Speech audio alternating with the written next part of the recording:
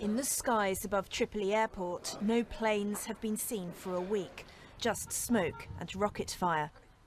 Rival militias armed with missiles, rockets and tanks have been locked in ferocious battles here.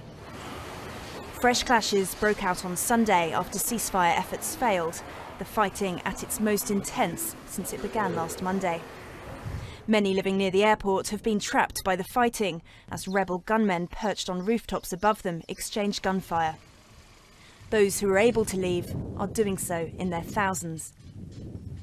So who is it fighting for control? Well, on one side, fighters from the western city of Zintan and their allies.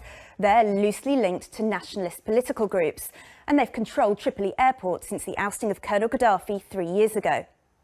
On the other side, Islamist-led rebels, including many fighters from Misrata. This isn't a clear-cut battle of ideologies, though. A turf war that's been brewing in Tripoli for a long time is at the heart of the fighting.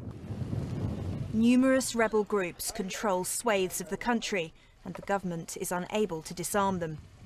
In fact, it pays many of the militiamen, hoping they'll switch loyalties and help build a new national army. But there seems little hope of that happening, and the airport standoff is possibly the most serious violence in Tripoli since the 2011 uprising. At least 50 people have been killed in the past week. The clashes have suspended most international flights from Libya and prompted the UN to pull its staff out of this deeply unstable country. Emily Thomas, BBC News.